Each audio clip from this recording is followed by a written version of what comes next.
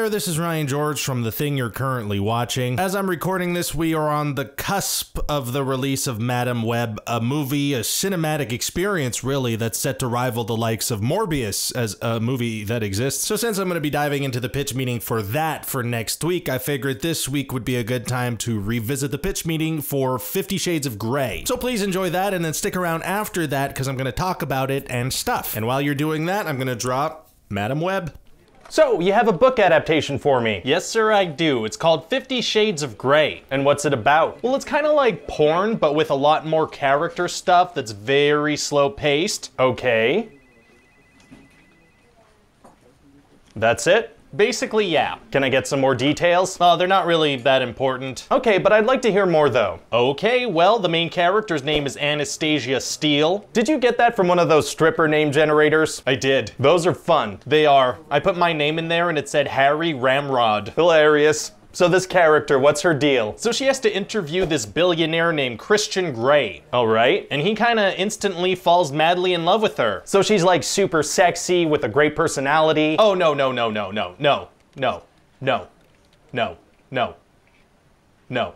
Okay. Yeah, no, her entire deal is that she's very, very plain, so you know, our target audience could identify with her. Interesting. Nope, not interesting. Right. Anyway, we're gonna find out that Christian is into BDSM. Oh, well that is interesting. You'd think so, but pretty much the entire first movie is him trying to get her to sign a contract. Well, first movie? There's more than one of these? Yeah, it's a trilogy. Wow, what are the other ones called? Well, the first one is called 50 Shades of Grey. Right. And so the second one is called 50 Shades Darker. Oh. And so the third one is called 50 Shades... Freed. Oh, what? It just seemed like you were gonna do something clever there. It did, didn't it? But then it was just nothing, yeah.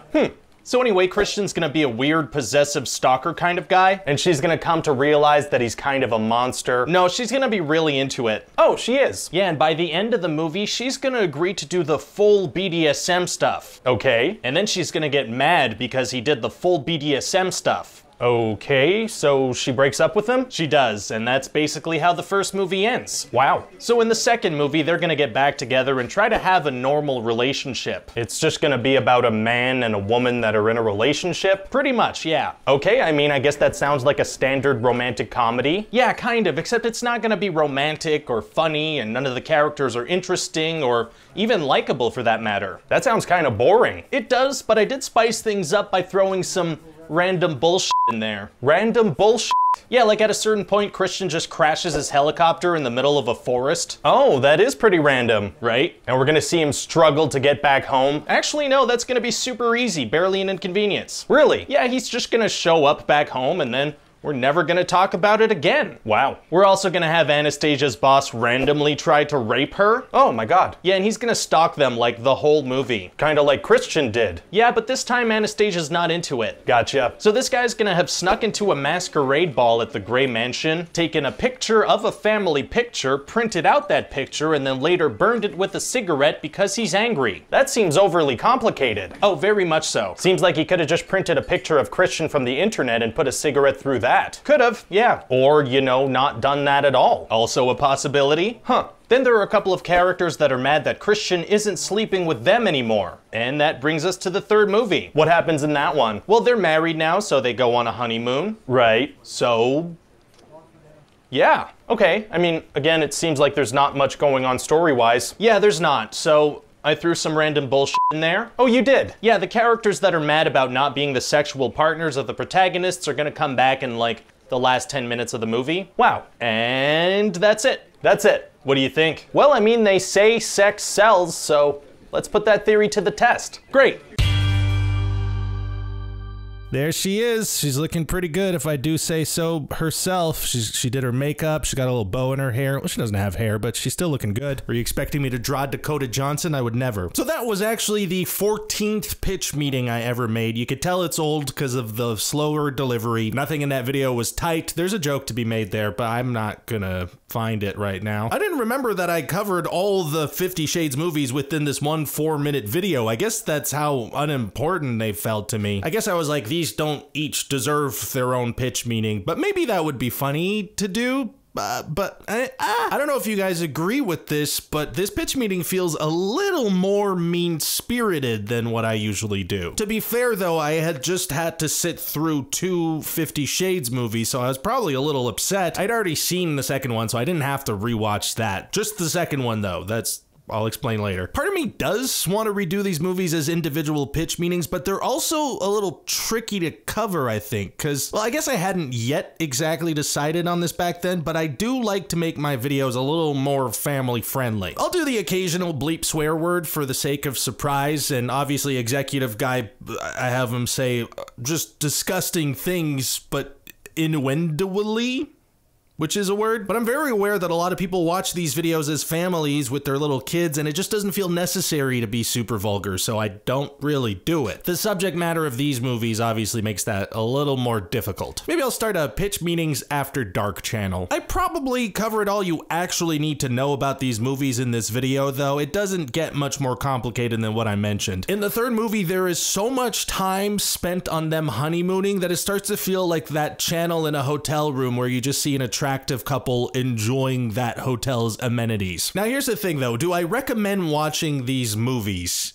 Listen, if you're just looking for a good movie to put on, no, not these ones. But in the right context, yes, absolutely. I went to see 50 Shades Darker at the movie theater, and it was one of the best times I've ever had at the movies. And not in a weird, gross way either. See, back then, my friend Sam and Brandon and I on our channel, Moving Mind Studio, we had this podcast going. Really revolutionary concept. It was, hey, what if 3 guys had a podcast where they talk about movies? Truly a mind-blowing concept we stumbled upon. But anyway, for one of the episodes, we decided to go see the second 50 Shades movie in the theater without having seen or really knowing anything about the first movie. And I have never laughed harder in a movie theater. The movie is so ridiculous and insane and bad that we were just cracking up the entire time. There is a long scene where he's just on a pommel horse for no reason. And not in like his red room or whatever, just straight up using a pommel horse that he owns. And it wasn't like we were the obnoxious people just laughing as everyone was trying to enjoy the movie. The whole theater was laughing the whole time. And it made me think, wait, is nobody actually watching this movie seriously? Because if so, that's actually a really good time. So I do think if you get a little group of friends together and binge watch these movies, that could be a really fun time for you, in the same way that watching The Room is a fun time. Now back to the pitch meeting, another thing I noticed rewatching this now is there's kind of a reverse Easter egg in this pitch meeting for a future sketch on my YouTube channel. This moment right here. It did, didn't it? That specific phrase was kind of a joke that I would do with my friends and family for a few years before this. Anytime someone would say it did, didn't it?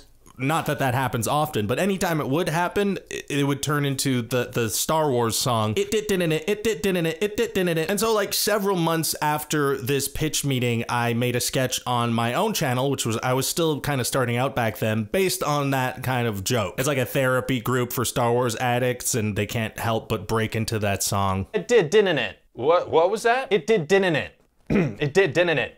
It did, didn't it? You okay? It did, didn't it? It did, didn't it? It did, didn't it? It did, didn't it? It did, didn't it? It did, didn't it? It did. And I think making this pitch meeting is what re-sparked that joke in my memory and eventually inspired me to make that sketch. Okay, anyway, question time. Kind words, and then, so I was wondering if you'd want to share any advice/encouragement for new YouTubers that you wish you had gotten back in the day. I guess probably the main things would be patient and make sure that you're doing it for the right reasons. If you want to be a YouTuber because you want to be rich and famous, that's not gonna get you through the late nights of editing that you have to potentially do. And it's not gonna get you through the probably years of making stuff and just throwing it out into the void and getting no response for it. I've been uploading onto YouTube since it started, since P. Diddy said that he and Burger King partnered to buy a channel on YouTube. I don't know how many people are gonna get that reference. But for the first 10 years of me doing YouTube, I wasn't making money off of it. It wasn't my job. I was making a ton of videos because I loved to do it. So make sure you love the work, because that's what's always gonna be there. You're always gonna have to do the work. So even if you do find success and you don't love the work, you're not gonna be happy happy. Kind words. When you meet someone in real life who's not a fan, what's it like explaining what you do when people ask? I think a lot of other creative professionals probably do this as well, but I think I have different stock answers depending on who I'm talking to. If I don't want to get into the ins and outs of what YouTube is and how it can be a job, I tell people I'm a videographer. If I'm talking to someone younger, I could say I'm a YouTuber and they'll know what it means. If I'm actually trying to explain, I'll say I'm a comedian and I do comedy videos online. I do sketch comedy where I play multiple characters. And then if I'm getting really detailed, I need to explain I do a thing called pitch meeting that's on one channel, and then I have my other channel that's not my name, Ryan George, and I do videos. So I do one video on each channel every week. It's not the easiest thing to explain, so sometimes I'm a videographer. Can you please list out the softwares you're using for editing a video? Double high five or whatever that is. Adobe Premiere? Kind words, and then any chance we could get more pitch meetings for older movies, or maybe a poll with a list of movies you're considering pitches for that people can vote on? While I appreciate the new releases, there are lots of movies ranging from the 80s to early 2000s that were my faves growing up that I would love to see pitch meetings for. So here's a thing that if you don't follow me on Instagram, you don't know, but I'm gonna be a dad pretty soon. That's scary to say out loud, but also exciting, and I wanna take some time off to be with my daughter. That's another weird thing to say. I'll get there. It doesn't feel real yet. And so because to take some time off, it's best for the ever hungry YouTube algorithm that I continue to publish videos. I am trying right now to prepare some videos so I can have some time off. So there'll probably be a little chunk of time of a couple of months in spring, summer where I won't necessarily be super fast on new releases. And I would love some suggestions for older movies that you guys would like to see me do pitch meetings for. What was your favorite cereal as a kid, and do you still eat it today? Fruit Loops, no!